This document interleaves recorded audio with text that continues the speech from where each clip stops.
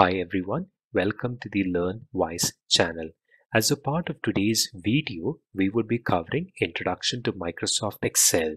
The version that I would be using for my demonstration is Office 365. Now that we have Excel launched, let us start.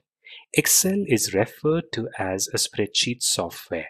This is because Excel helps us to store data in a tabular form, that is, in the form of rows and columns. The option that you see right here on top is referred to as the menu bar, which has various menu options placed. Also in Excel, the menu bar is called as ribbon menu bar because you could collapse or you could pin it back at any point of time.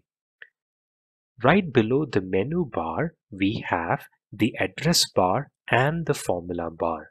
Address bar helps us to understand the cell address at which the cursor is placed.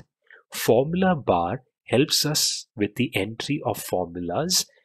That is, it helps us to type formulas, copy formulas, or paste formulas.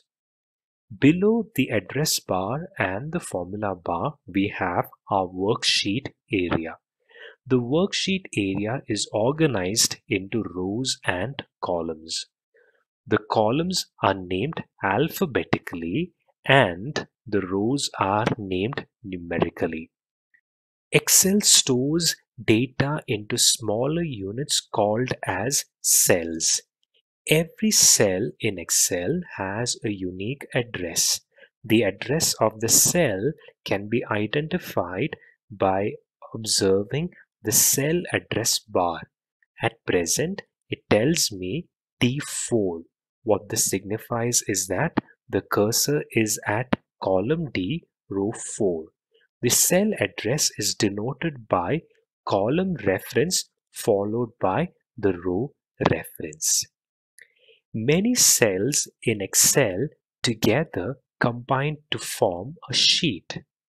In Excel, we have an option of adding multiple sheets by accessing the Sheet tab at the lower bottom corner of the screen. Many such sheets would combine together to form a workbook. The moment we try and save a workbook, Excel is trying to save that as a file. So it is important for us to understand in Excel, data is structured into cells. Cells would make up sheets. Multiple sheets would combine together to form a workbook. As I mentioned earlier, in Excel, the columns are named alphabetically and rows are named numerically.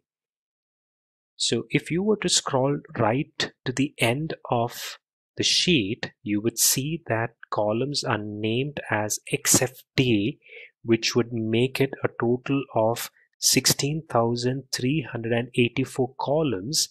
And if you were to scroll the rows, you would see that that is around 10,48,576. So in total, Excel could handle over a 2 trillion cells. Now that is a lot of data. So Excel is designed to handle huge volumes of data. I hope you've enjoyed this video. Thank you for watching.